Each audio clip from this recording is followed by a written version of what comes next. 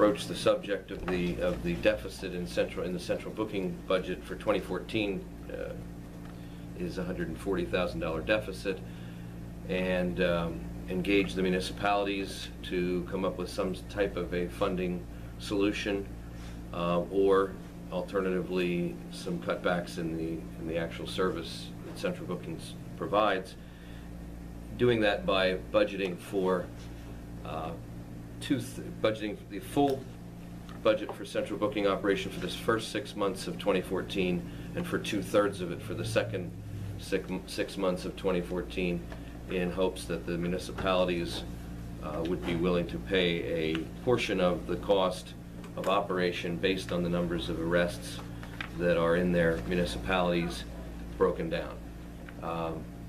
There was a survey sent out in February to all the municipalities asking if they would be willing to support that or not. Came back rather mixed, but the consensus among them was they need some more information, that just asking them yes or no isn't something they could answer readily. So there was a meeting held April 30th with all the municipalities invited. Many of the police departments were there, district attorney, probation, detectives, and so on, the users. That was hour and a half of a forum for them to ask questions and get some answers back to them. And then about 3 weeks ago, another survey was sent out as a final survey for them to indicate their willingness, and we received from those surveys, from that send out, the ones we sent out, we received 19 responses. We're still missing 6 of them, I guess it would be, or 5 of them. 6 of them. 6. Yeah. Essentially, 14 of the municipalities indicated that they would be willing to support that proposal. 5 of them indicated they would not. Some of those that indicated they would sent back with conditions. Some of those conditions being that as long as, for example, North Londonderry said, as long as 100% of the municipalities are going to participate, they would be willing to. The assumption is if it's not 100%, then they change to a no. So they weren't the only ones to say that. So those surveys were provided to you. We did not get a response from, although, and I might add, some of them we didn't get an official response from, but there was some news coverage in some cases that gave you an indication of how they felt. So that filled in a few of the gaps. But we did not hear from Cornwall Borough, Heidelberg Township, Lebanon City, Mount Gretna Borough, North Cornwall Township, or Richland Borough. But I did include at least one article, I think, that was covered for North Cornwall. So they're assumed no's. Well, I gave you some feedback on the Except maybe Yeah. the city. That might be the only one. Yeah, there have been some other conversations, I guess, that you may have individually, personally had with members of municipalities that I can't account for in here. But I wouldn't want to assume no's. Yeah. So, with that, District Attorney Arnold and Chief Detective Leahy are here. I guess if there's any input you seek from them, but at this point, then it's ripe for your consideration, I guess, on how to proceed with this. Gentlemen, is there anything you'd like to add to the study? I have nothing to add to the study. I mean, I'm disappointed that we're at this point. I'm disappointed that the municipalities, don't see the value in what's being provided to them and to their police officers. But I hope the facility stays open 24/7.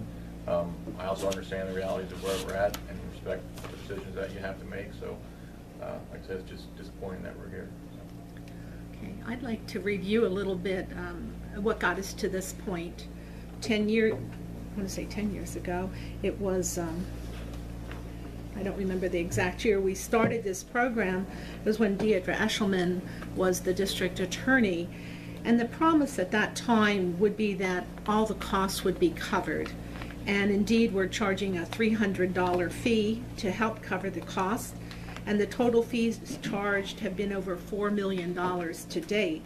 Unfortunately, according to Jamie's response to a Mr. Wolf some time back, 70% or $2,800,000 been paid.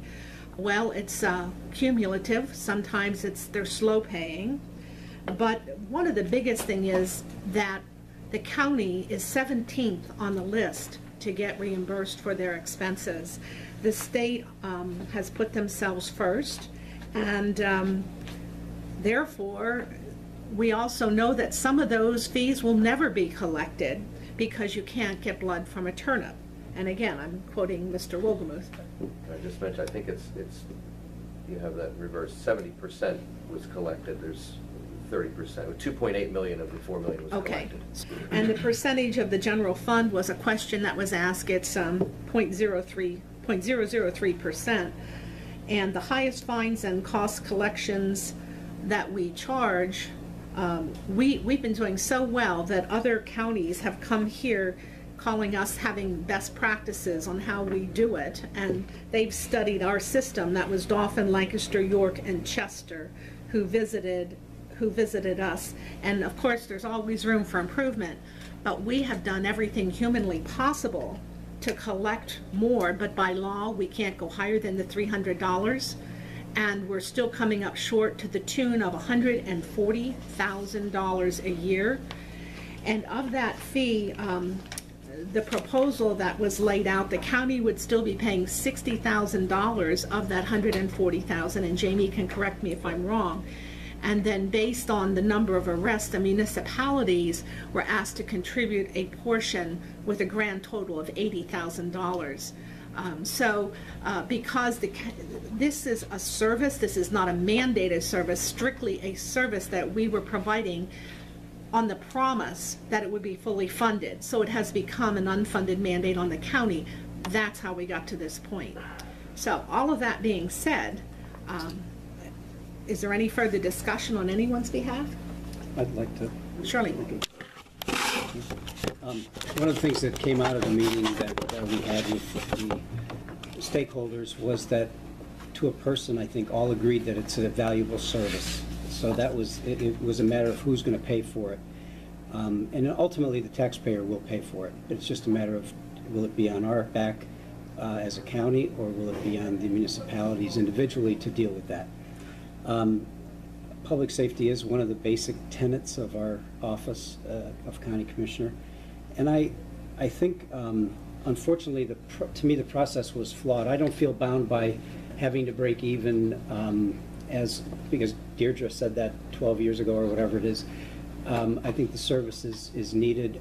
But I think it was flawed because we passed our budget after the municipalities passed theirs. So they don't have budgeted this last 6 months of the year to pick up the deficit that we'd be passing on to them.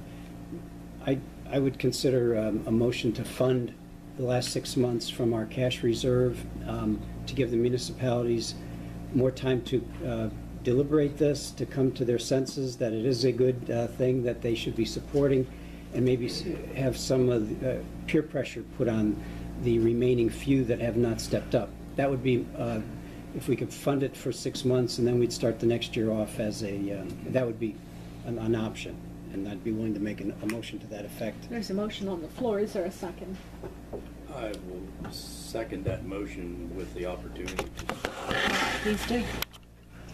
First of all, I can't express enough my disappointment in the unwillingness of the municipalities to step forward. And to speak to Commissioner Phillips' suggestion that perhaps there will be peer pressure put on some of these communities. That was actually a criticism from the supervisors in North Anvil, or at least one of them, saying that he was resentful toward the fact that the county commissioners pitted one municipality against another on this issue, which obviously is silly because that wasn't our intent. Our intent was to fund the central booking. As a person that's been in some kind of business my entire adult life, it's very frustrating to me to discover that with the help of others, I can't fix something. Because if this was an area, if I owned a central booking agency and I was having trouble making it profitable, I would do everything as Commissioner Phillips said, we have a responsibility for the safety of all the residents that live in this county. And I certainly do not want to do anything that jeopardizes that. So I guess essentially what Commissioner Phillips' motion does, and I seconded it, is to buy us some time and continue to work on a solution. And I'm making the plea to you folks as well to help us find that solution, because I am not willing. Some of the accusations that were made by township supervisors, one pitting one municipality against another, is ridiculous. Another comment was that it's 140,000, we have approximately 70,000 residents. That's not a very big tax, $2 per resident. These people don't understand county government, I suppose, because we have no taxing power to go out and tax each person in the county $2. That's not within our jurisdiction. We can't tax. The only thing we have the right to tax is property, real estate. So to make that accusation that, hey, you guys should pass a $2 a head tax, which of course would be ridiculous in itself because it would cost more to administer than you would collect. So again, I make the plea, and I made that same plea at the meeting, but obviously it fell on some deaf ears, for camaraderie. Let's work together, let's find a solution. And I agree with it. You know, the taxpayers are going to pay in the end, but I still think we need to take a closer look at how we can manage the department and try to cut costs.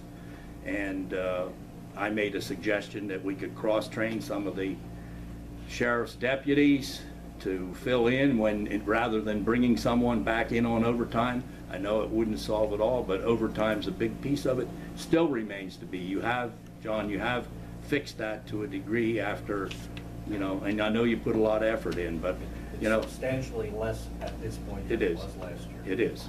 And we track the overtime now. We're smart enough to do that, so we watch that. And you're to be commended because some areas are worse in the county. So commend you on that. But, you know, I would, I don't want this to be interpreted, this move, as, hey, the county's back down and they're going to fund this thing going forward. I really want us now to communicate to them that we're not going to do that come the first of the year, and that they do need to step up. They need to work. They need to work together. I would much rather have this as an appeal to them to solve this problem rather than yes or no. So with that, I'm done. I think the municipalities, I certainly understand that they're strapped just as we are. But I do know if we weren't doing this service, it would be fully on their nickel and their time as well. So I'd like to also make it clear that we are not talking about getting rid of central booking per se, but cutting back on hours so that we can meet the budget. And I think it's important to remember that. And years ago, before my current colleagues were on board, John, you came to us with statistics that showed an average maybe of 1 or 2 people a night got processed. And to me, those numbers alone, I thought, well, that's kind of silly to have 2 guys sitting there, or gals, sitting there for 8 hours doing the processing when that's all that's being processed. You know, to me it made sense to look at eliminating the night shift. I also know that I took the opportunity to go down and I wanted it to be unannounced, which I understand. I've set you, Mr. District Attorney, and I apologize for that. But I went down unannounced and I observed an actual booking. And I learned an awful lot. The young man who was there was very polite and knowledgeable. And he explained to me that sometimes people come in and they're drunk and they pass out. And they cannot be processed immediately. So therefore, it's not an in and out like one would think. To me, it should have been like clockwork. They come in, they get processed, they're done in 15, 20 minutes. And if they get sick, it has to be cleaned up, whatever. So there's all these kinds of things that I learned by visiting the center. And so I have more of an apathy for what you're going through, and I want to point that out. But at the same token, my responsibility as a commissioner is to balance the budget.